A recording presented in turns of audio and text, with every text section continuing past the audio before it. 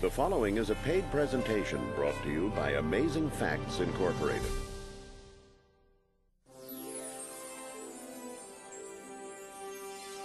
If you're a Christian, the closer you come to the Lord, the more it exposes the things in your life that need changing. But you don't get discouraged by that. You keep approaching the Lord. And the light of God burns those things out of our lives if we don't turn away. For over 40 years, Amazing Facts has been dedicated to sharing God's Word through media. This program features highlights from some of our best television broadcasts. We invite you to sit back and enjoy this edition of Amazing Facts Presents.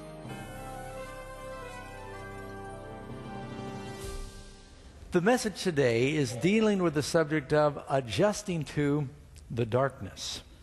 And a part of the reason this came into my mind was because flying back from Australia, they feed everybody. It's a long flight. And then they turn off the lights, hoping that everybody will drift off to sleep. I have a hard time sleeping on planes, and I felt bad turning on the little night light for my chair that I might disturb the people around me. But I noticed that after they turned off the cabin lights, it doesn't take long for your eyes to get adjusted to the dark. And that's not always a good thing when you adjust to the dark. Well, you know, it's nice to know that here we are living in a time when never has there been more man-made light than you have in the world today. And yet there's great darkness. You've probably seen this amazing satellite picture that has been taken from space. They use some special filters and time delay, but it shows the lights that are being generated from the major cities of the globe. Actually, you can see the whole globe. They've got it, the picture's taken. How much power do you think it takes to light up the world that way? Isn't that phenomenal? Never has there been more man-made light, and yet we're living in a time in the world where there has never been more darkness. That was our scripture reading. Isaiah 60, especially you go to verse 2. For behold, darkness shall cover the earth, and gross darkness the people. Now the word gross is kind of a unique word. It has a few different meanings for us today. Some of you used to buy things by the gross, and what did that mean? There's a dozen of something. Or the word gross might mean disgusting. I mean, you want someone to say that those are gross mashed potatoes that you've made. Gross also means concentrated, something that is thick. And so when the Bible says that there is a gross darkness that covers the people, but in spite of that, the Lord will arise on thee, and his glory will be seen on thee. You know, it's in the time of the greatest darkness that the Lord's people are going to shine the brightest. You read in Revelation about the bride of Christ, and it describes what she's wearing, clothed with the sun, standing on the moon, a crown of stars. Why do you think that what she's wearing stands out? Because she is against the backdrop of a darkened heavens. And it's in the darkness that God's church is supposed to shine. It's very dangerous, though, if we get to the place in this world filled with gross darkness that you get to where you're adjusted to it and you're used to it. You know, there's a part of a poem by Alexander Pope, and it says, vice is a monster so frightful mean as to be hated needs but to be seen. Yet too oft familiar with her face, we first endure, then pity, then embrace. And that's what happens with sin over time. At first it seems like it's a bad thing. And then little by little through exposure we get to where what once repulsed us now intrigues us. What once we thought was so bad now seems attractive. And little by little, you can get to where you're adjusted to the light. It's like that Irish man who moved to the States, and he worked for a year, and then his wife finally was able to come and join him. And she said to her husband, the people here sure talk funny. He said, well, you should have heard him a year ago. He had gotten used to it. Oh, by the way, I discovered when I'm in Australia, I've got an accent. Everybody there told me I had one. I said, I never had it till I came here. And I suppose in a couple of weeks when I'm in England, I'll have an accent again. But you can get used to just about anything as time goes by. The danger is if we get used to the darkness. You know, they've got some scriptures that talk about this. 2 Peter chapter 2, verse 17. Speaking of the lost, it says, these are wells without water, clouds carried about by a tempest. Notice the words of Peter, for whom is reserved the blackness of darkness forever. We all have two destinies, light or dark. The Bible begins describing a conflict between light and dark. God said, let there be light. Darkness covered the earth. God separated the light from the darkness. In the world today, there is this conflict still. The Bible tells us that in the last days, there's going to be a deep darkness in the world. Are you children of the light or children of the dark? Jude says it the exact same way. Jude 1 verse 13, speaking of the lost, raging waves of the sea, foaming up their own shame, wandering stars for whom is reserved the blackness and darkness forever. You know, the angels that kept not their first estate are reserved in everlasting chains of darkness. But these are about the most intense words that the Bible uses to describe this gross darkness. The blackness of darkness forever. How is it for those who have been with the Lord and then they walk out into the world? You know, don't they see the contrast? It's a shame if their eyes get adjusted. 2 Corinthians 4, verse 3, it says, if our gospel is hidden, it's hidden to them that are lost, in whom the God of this age has blinded the minds of them that believe not, lest the glorious gospel light should shine upon them. For God, who commanded the light to shine out of darkness, speaking about Genesis, has shown in our hearts, that same word that said, let there be light back in Genesis, it brings light into our lives, in our dark hearts, to give the light of the knowledge of the glory of God in the face of Jesus. You know, they've got out there in space these black holes. And evidently a black hole is the result of a sun or some great luminary body that has collapsed and has a magnetic force, a gravitational pull that is so powerful that anything within hundreds of millions of miles gets sucked in. I actually don't know what that distance is, but the surrounding vicinity, anything gets sucked into it. Even light that travels 186,000 miles per second. Black holes are so powerful that it'll even suck in the light. The devil's darkness is so intense that he basically gobbles up any light around him. He's committed the unpardonable sin. And you know, some people that have grieved away the Spirit, they're like black holes. You try and reach them, they have no interest at all. The Bible talks about that deep, dark, everlasting, gross darkness.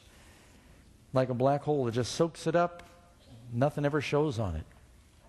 We understand when a child is afraid of the dark. But it's sort of sad if a grown person is afraid of the light. Heard one time about a 4-year-old boy that was trying to pour himself some Kool-Aid, and he spilled some on the linoleum in the kitchen floor, and he wanted to help Mom mop it up. Well, it was night. So he ran to the porch door because he knew the mop was outside. They kept it outside on the porch, but it was dark. And his mom saw that he wanted to do this, and he went out and he hesitated there at the door because he kind of dark and scary in the backyard. And his mom said, son, you don't need to be afraid. Jesus is everywhere, even in the darkness. So he stared outside the door for a minute. He said, Jesus, can you hand me the mop? So you expect sometimes children are afraid of the dark. But what's really sad is if people are afraid of the light. The Bible describes that. Jesus said, John 3, verse 19, this is the condemnation, that light is come into the world, and men love darkness rather than light. Why? Because their deeds are evil. For everyone that does evil hates the light. Why did they kill Jesus? Because of his darkness or his light? His light made their darkness stand out. Everyone that does evil hates the light, neither comes to the light, lest his deeds be reproved or exposed. But he that does truth comes to the light, that his deeds may be made manifest, that they are wrought in God.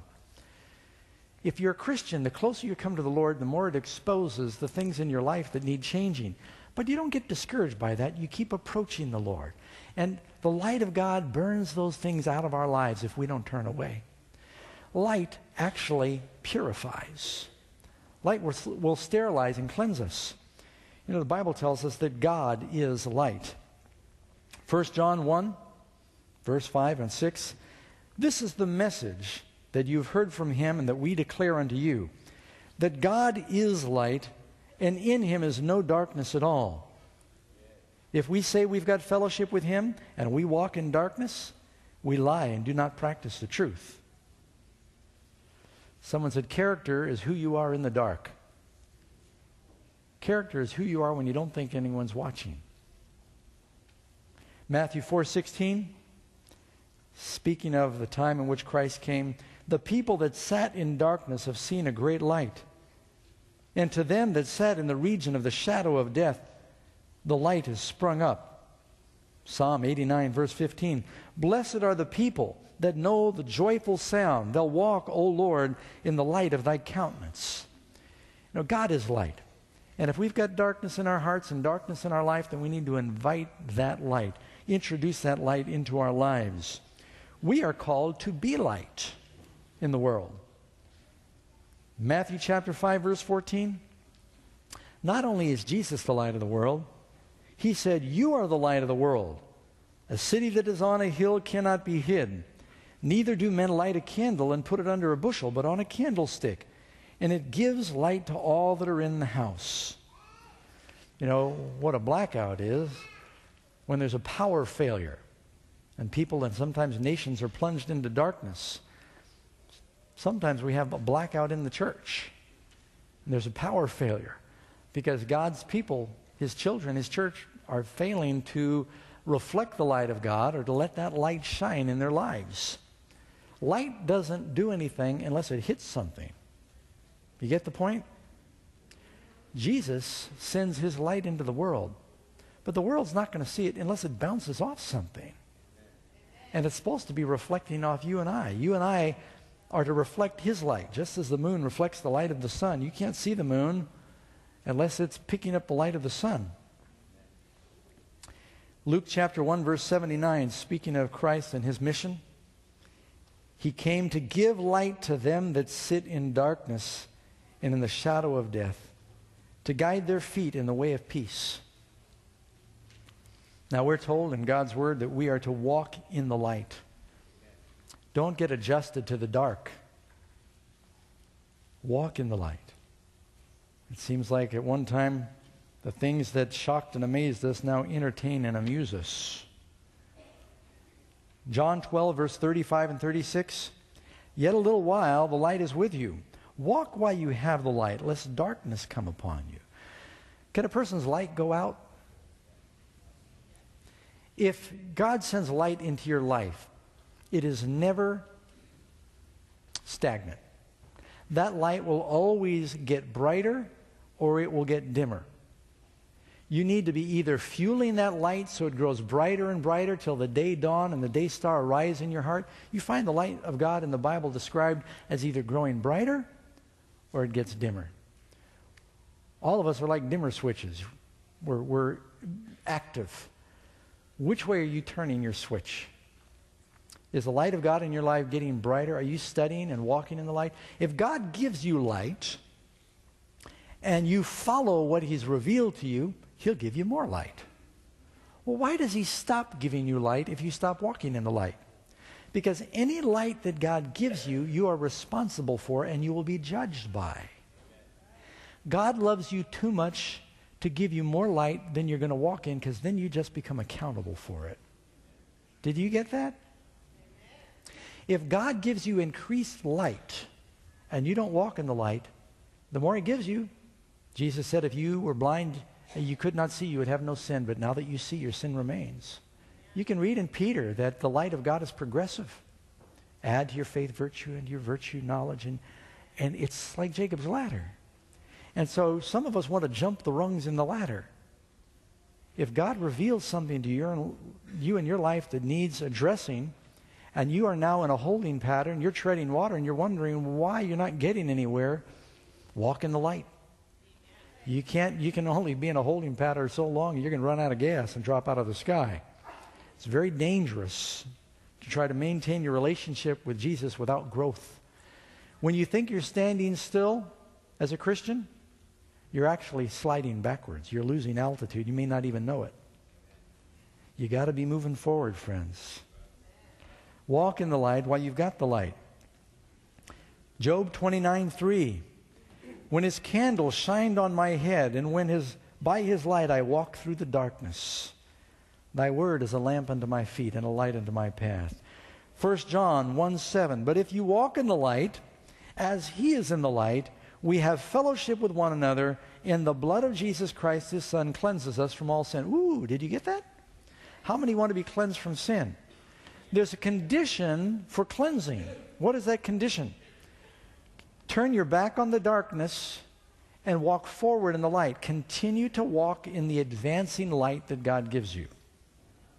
If we don't continue to live in the light and walk in the light, pretty soon you become a denomination. You become an organization. It's a social club. And you just start drifting down back with the world. And you'll still have your name. You'll still have your building. What happens to denominations happens to individuals. When you trace the history of the 7 churches in Revelation, starting out with Ephesus, going forth conquering and to conquer, you look at the ups and downs of those 7 churches. It begins on fire with that first love, eventually loses the love, and after going through a few cycles, by the time you get to the end, it's at Laodicea, it's lukewarm. They don't know that they're poor and wretched and miserable and blind and naked.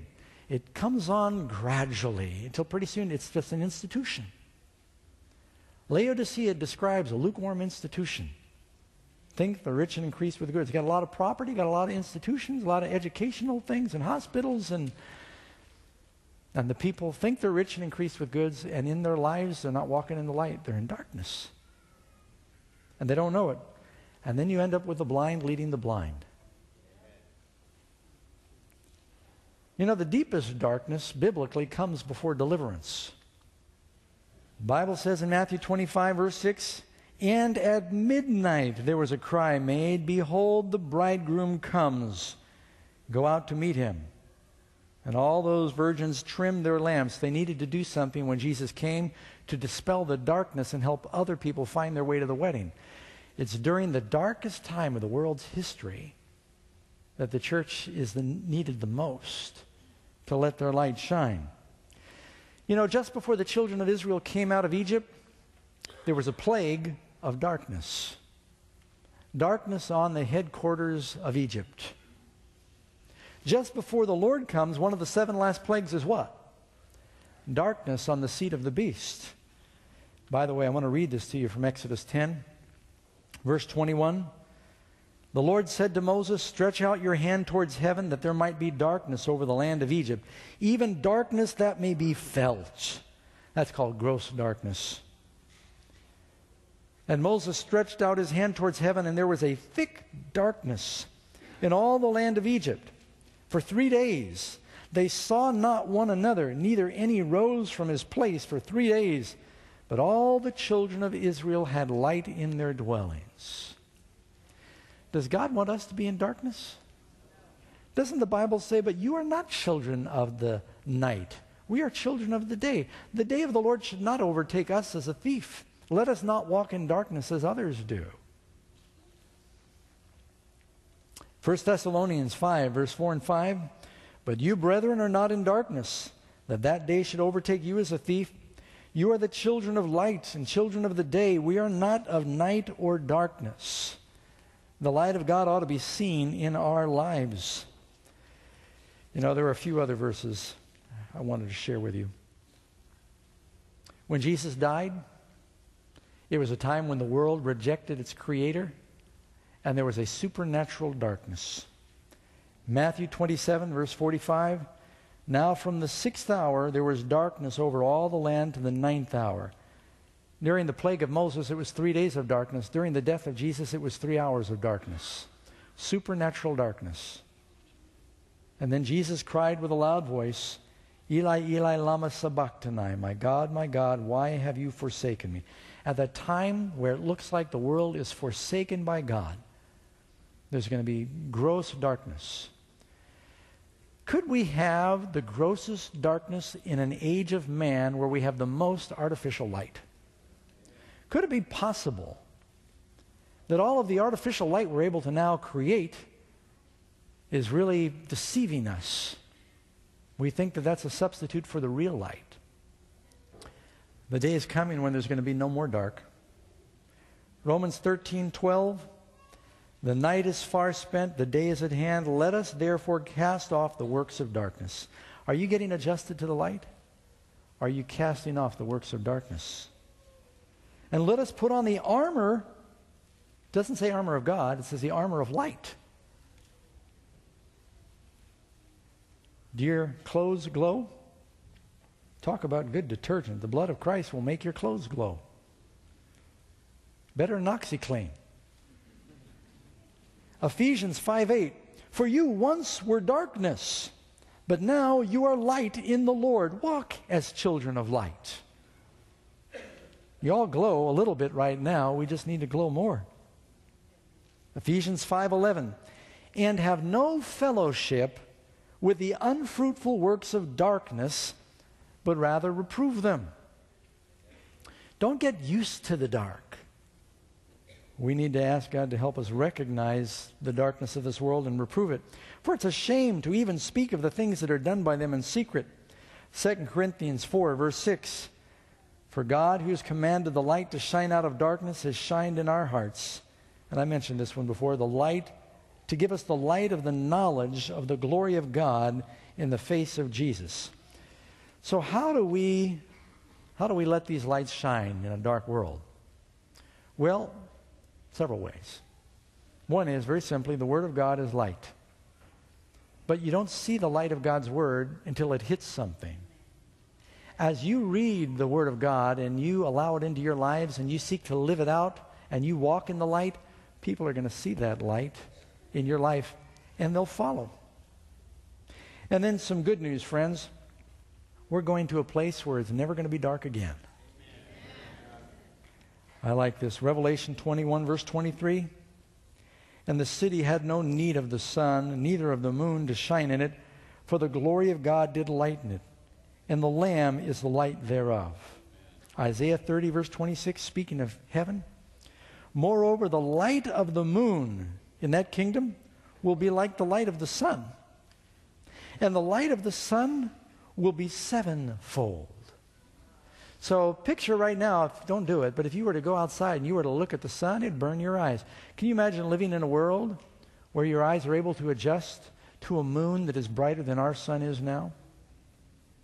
That's what it says. Our whole world was darkened by sin.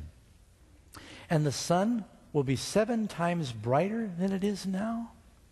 And I've got a theory that in that kingdom, because we will not have exoderma pigmentosum, we'll be able to look into the sun in its strength, and it won't hurt our eyes. Because God will be brighter than the sun there. The city is not illuminated by the natural sun, it's illuminated by God Himself. I'm tired of living in the dark.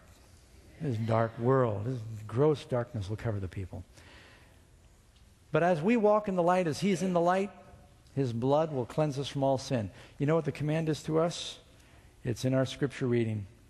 It says, arise and shine. God is calling us to arise and to shine. And let the glory of the Lord arise upon thee. His glory will be seen on thee. I don't know about you, friends, but by His grace, I want to be a light in this dark world. At midnight, Jesus is coming, and this is when we're supposed to trim our lamps and keep them burning so people will see the light of God in our lives. Very simple message today about light and darkness. but it's very real. It's not all theory. We do live in a dark world. How many of you want to let your light shine, to reflect His light off of you? Stay tuned. We'll be right back with this week's special offer.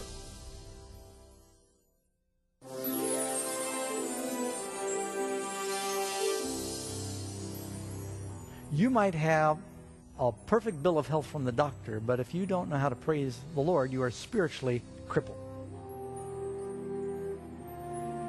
There will be people in heaven that maybe went to church on the wrong day, but there won't be anyone in heaven that doesn't praise God. If we're not learning to praise, it doesn't really matter how well you do anything else. In 6 days, God created the heavens and the earth. For thousands of years, man has worshiped God on the seventh day of the week. Now, each week, millions of people worship on the first day. What happened? Why did God create a day of rest? Does it really matter what day we worship? Who is behind this great shift? Discover the truth behind God's law and how it was changed. Visit SabbathTruth.com. Thank you for joining us for this broadcast. If you've missed any of our Amazing Facts programs, visit our website at amazingfacts.org. There you'll find an archive of all our television and radio programs, including Amazing Facts Presents, Central Study Hour, Everlasting Gospel, Bible Answers Live, and Wonders in the Word. You'll also find a storehouse of biblical resources geared towards answering some of your most difficult questions. And our online Bible school is just a click away. One location, so many possibilities. AmazingFacts.org. In our world today, there is a large amount of man-made light, from the skyline of major cities like New York or Jakarta to the lights in this very studio. The sermon today addressed light from a spiritual perspective. There is an eroding of this light through compromise and rationalizations. What used to be inappropriate is now accepted. The outlandish and wacky is now commonplace in our society. Many of us will admit, if pushed, to the adjustments we've made in our lives. There are prejudices and a certain bias we needed to get rid of. There are also certain spiritual standards we needed to maintain. How do we find the balance? We would like to offer you a wonderful pocketbook entitled, Is It Possible to Live Without Sinning? This book will give you a clear picture on balancing your daily concerns while keeping your eternal focus. Please visit our website, amazingfacts.org, or call the toll-free number on your screen and ask for offer number 187. Thank you for joining us. See you next time. This is your last chance to take advantage of this week's special free offer. There is no cost or obligation. Just call the toll-free number on your screen and be sure to note the offer number when you make your request.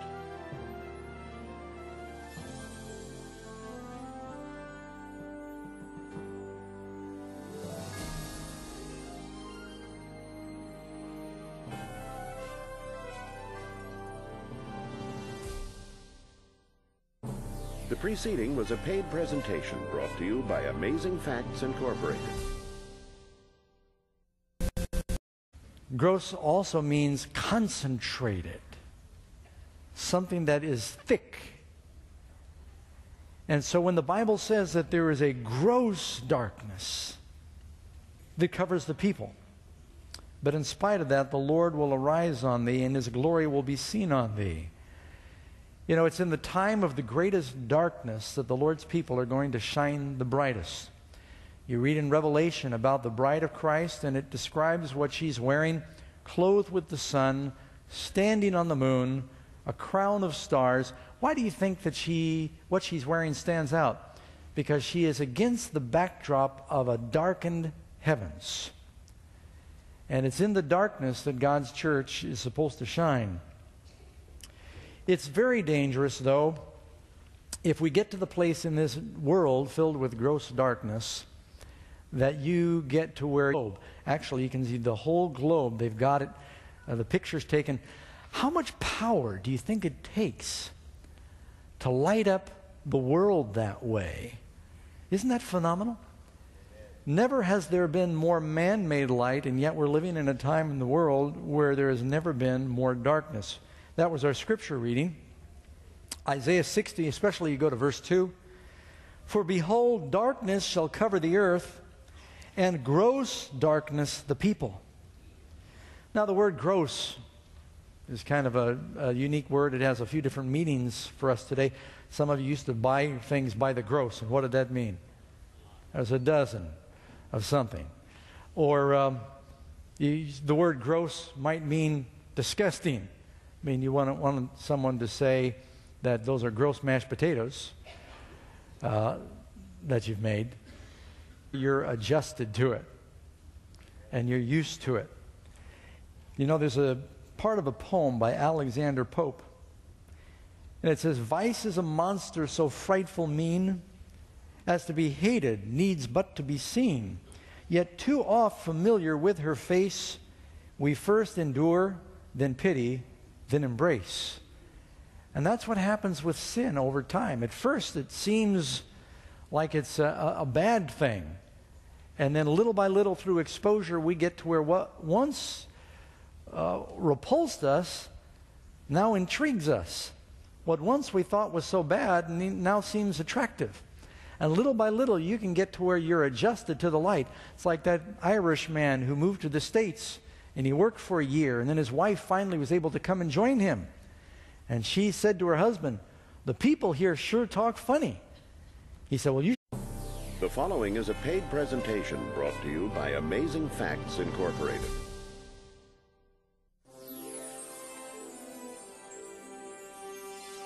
If you're a Christian, the closer you come to the Lord, the more it exposes the things in your life that need changing. But you don't get discouraged by that. You keep approaching the Lord. And the light of God burns those things out of our lives if we don't turn away. For over 40 years, Amazing Facts has been dedicated to sharing God's Word through media. This program features highlights from some of our best television broadcasts. We invite you to sit back and enjoy this edition of Amazing Facts Presents.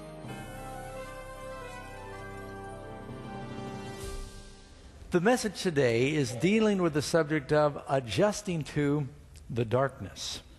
And a part of the reason this came into my mind was because flying back from Australia, they feed everybody. It's a long flight. And then they turn off the lights, hoping that everybody will drift off to sleep. I have a hard time sleeping on planes, and I felt bad turning on the little night light for my chair that I might disturb the people around me. But I noticed that after they turned off the cabin lights, it doesn't take long for your eyes to get adjusted to the dark. And that's not always a good thing when you adjust to the dark. Well, you know, it's nice to know that here we are living in a time when never has there been more man-made light than you have in the world today. And yet there's great darkness. You've probably seen this amazing satellite picture that has been taken from space. They use some special filters and time delay, but it shows the lights that are being generated from the major cities of the globe.